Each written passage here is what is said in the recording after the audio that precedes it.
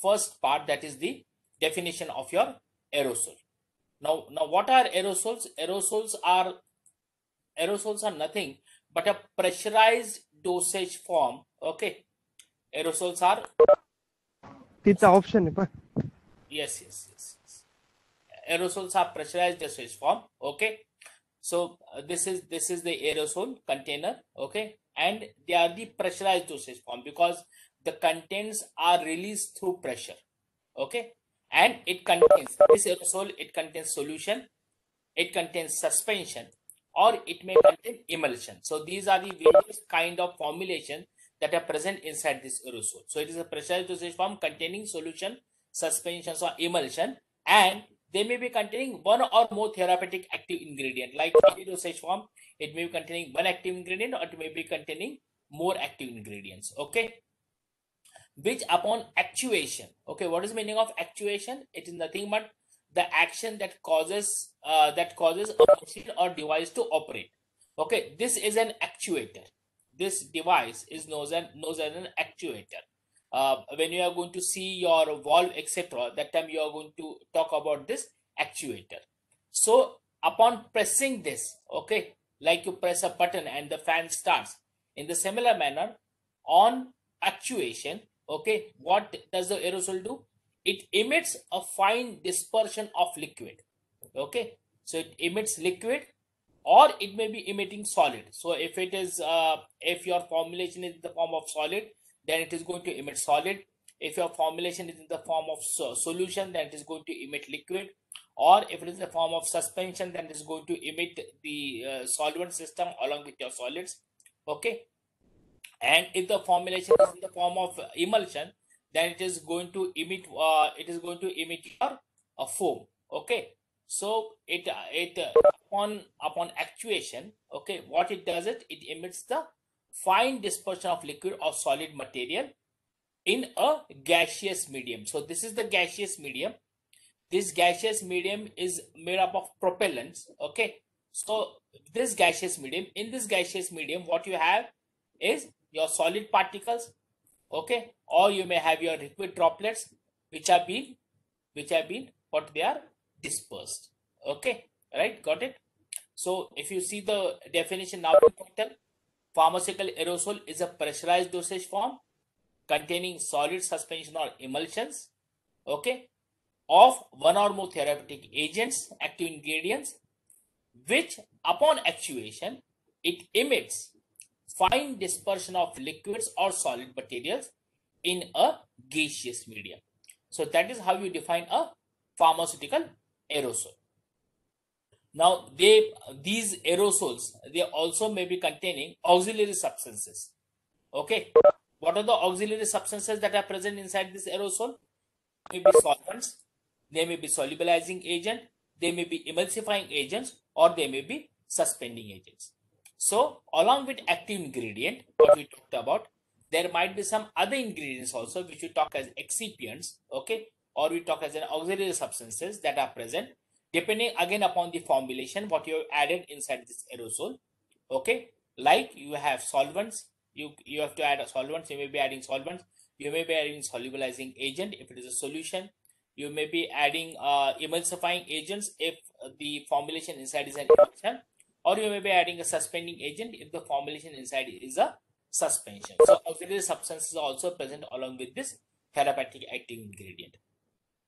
Now these pharmaceutical aerosols are present inside a special container. Why do we call them as a special container? Because they have to withstand the pressure that is created inside this container. Okay, hence these containers are very special in nature. Okay, under the pressure of gas. So they are presented, they are put in a special container under a pressure of gas. So this is the formulation. Okay, here you have the formulation, and inside and this formulation, above this formulation you have pressurized gas over here. Inside the system you have pressurized gas. Okay, so they are presented inside a specialized container under the pressure of gas. Okay, and this consists of what? This pressurized gas consists of what? It consists of propellant or mixture of propellants, right? And how are the medicaments released? As we talked about earlier, the medicaments are released from the container in the form of an aerosol. So this is the form in which the contents are getting released, in the form of an aerosol upon actuation of the appropriate valve. This assembly from starting from the actuator up to the dip tube, you have this assembly. This whole is known as a valve. This again we are going to study in one of our lectures. We are going to talk about the valve, we are going to talk about the container in one of the lecture, and we are going to talk about the propellant in today's next part of a lecture. Okay, so this is about the introductory part of your that is the definition or understanding of your aerosol. Okay, moving ahead, let us see what are the different types of aerosols that are present. Okay, so if you see there are four types of aerosol. One first type is the inhalation aerosol. Okay, now inhalation aerosol, as you can see over here, these are intended, okay, to be taken by mouth. They are also known as metered dose inhalers. Okay, now what are metered dose inhalers? Metered dose inhalers, as the name suggests, it consists of a metered dose. Okay, so these are the these are the aerosols, okay, whereby a potent medicament is given to a patient. Okay, because you require the potent medicament to be given in this specific dose, isn't it? Hence, these are the metered dose inhalers. They are known as the metered dose inhalers. Okay, and where do they deposit their active ingredients? The active ingredients are deposited in the pulmonary area. You intend that it should go inside the pulmonary area. In this area you want the drug to be deposited. Okay, and it is given through the mouth, right? So it is given through the mouth. You can see over here, these aerosols are given through the mouth, right? And they are designed in such a way that it releases the measured quantity of API upon each actuation. So once you actuate it, once you press it, then what is happening with each actuation, a measured quantity of API is given. So these are nothing but inhalation aerosols to be given through mouth and to be deposited inside the pulmonary tree, containing metered quantity or exact quantity of drug which is delivered per actuation, right? The second type of aerosol are nasal aerosols. As the name suggests, they are given through nasal routes, also known as nasal MDIs. Okay, and upon each actuation, they deliver the drug, okay, inside the nasal cavity. Okay, the next type of aerosols are lingual aerosols. Lingual aerosols are depositing the drug onto the surface of the tongue upon each actuation. Okay, the next type of aerosols are topical aerosols. Okay, now topical aerosols, as the name suggests, they are depositing it on the skin, isn't it? Rally spray, you know very well. If there is some muscle sprain, etc., if there is some pain, etc., okay, backache, etc., then you use this rally spray. Okay, move, rally spray, etc. Now what do? Is they emit the drug, okay, in the form of fine particle. Everybody is emitting the drug in the form of fine particle or droplet. So everywhere this word fine particle or droplet, fine particle or droplet, fine particles or droplet. So they are all emitting the drug in the form of fine particles or droplet. One is emitting in the mouth, okay, intending for pulmonary. One is in the nasal cavity, okay, for the nasal vestibule. Then the next is on the surface of the tongue, and while this is on the applied on the skin, on the surface of the skin. Okay, so depending upon where it has been applied, okay, and which part you want it to get which part is getting affected, depending upon that you are going to apply it. Okay, depending upon that the aerosols have been classified, that is inhalation aerosol, nasal aerosol, lingual aerosols, and topical aerosols, right? Moving ahead with the types of aerosol, as per USP or even as per IP, these aerosols are classified into two-phase aerosol. Okay, the types of aerosol are two-phase aerosols or three-phase aerosol.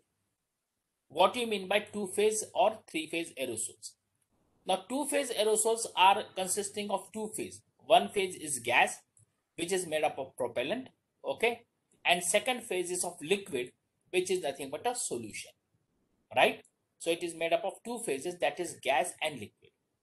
Here the active ingredient is in the form of solution, okay, whereas over here in three-phase system, the active ingredient or the formulation is in the form of emulsion or in the form of suspension, okay. So this emulsion is a two-phasic system, suspension is a two-phasic system. Along with that, you have one phase of your propellant or gas, okay. So you have one phase of gas, on you have your two phase, that is liquid liquid, or here you have two phase, that is solid liquid, okay. Are you getting me? So these are about the three-phase aerosol. Let us come back to your two-phase aerosol. So two-phase aerosol consists of a solution of an active ingredient. So this is your one phase, that is solution of active ingredient, and you have the second phase as a liquid, solution of active ingredient in liquefied petroleum, and the second phase is the vaporized propellant. So if you have your container, inside your container you are adding one phase as your solution, okay, right? So this solution may consist of your aqueous phase, right, or it may be consisting of your what you call that non-aqueous phase, but it is a solution. Inside this solution you may be adding your propellant. We are going to see propellant in detail.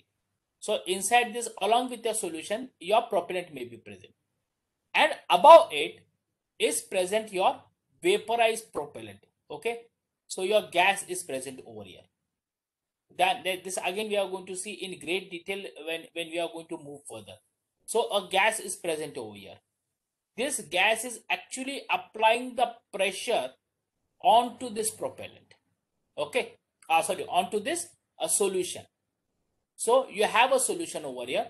In this solution, propellant may be present as one of the ingredient, but this is your one phase, right, which is a liquid phase, and then you have the second phase, which is your gaseous phase. So this is your liquid and your gas phase. So this is a two-phase propellant, right? Now this solvent may be composed of what? It may be composed of propellant. It may consist of mixture of propellant. It may be consisting of solvents such as alcohol, propylene glycol, or polyethylene glycol. So this all are present in this system, okay, in this one phase system, right? Then you have a three-phase system. In this three-phase system, I said there may be suspension or there may be emulsion along with the gas, right? So if it is a suspension, let us assume that it is a suspension, right?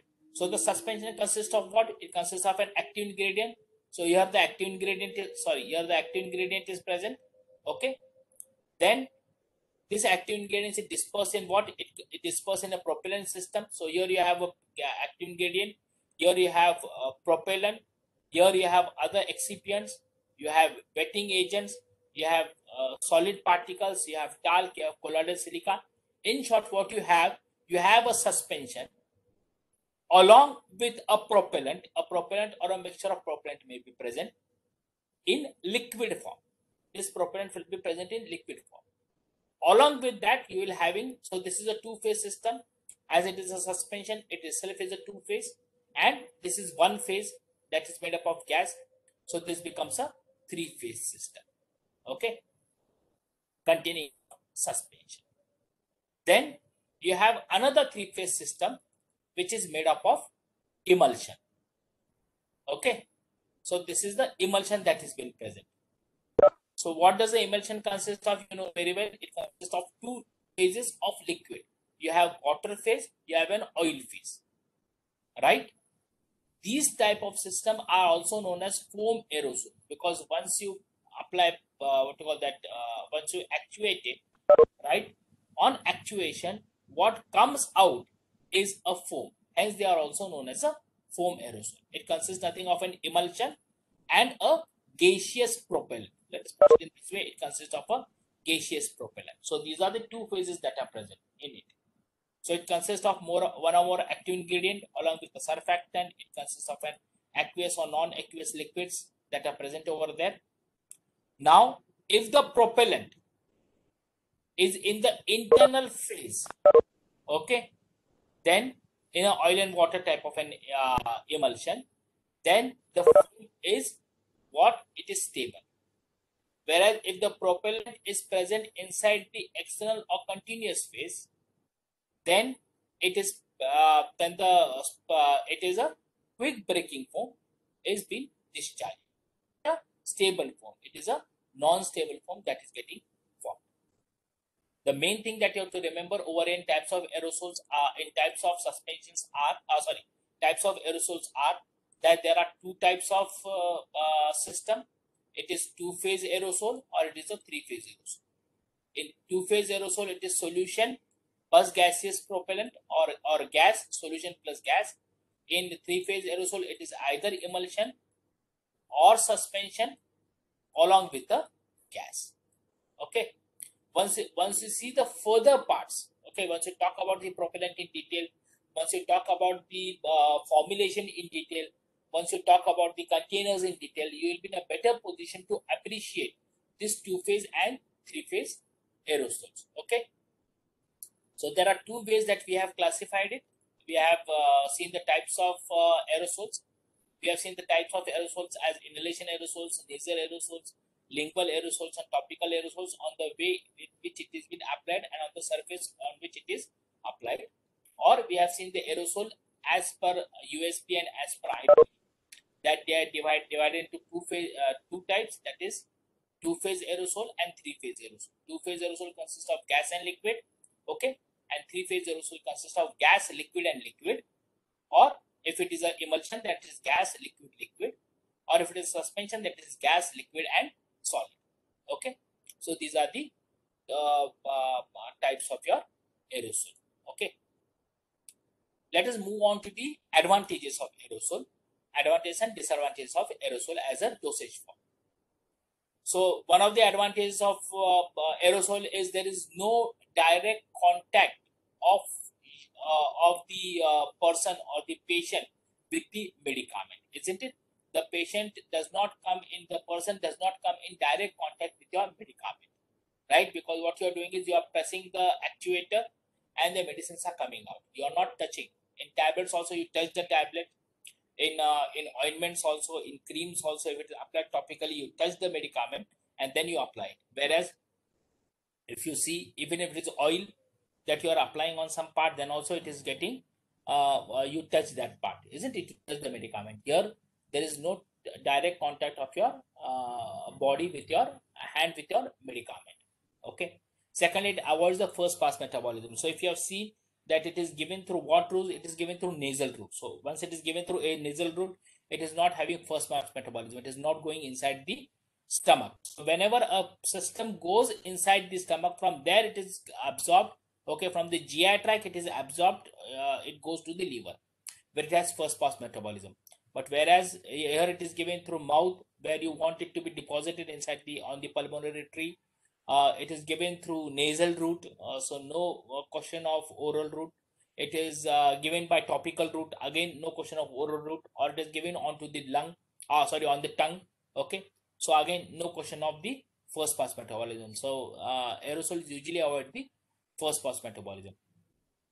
If it is a MDI, that is metered dose aerosol, then in metered dose aerosol, what is happening is a specific amount of drug, okay, is getting removed from the container. Okay.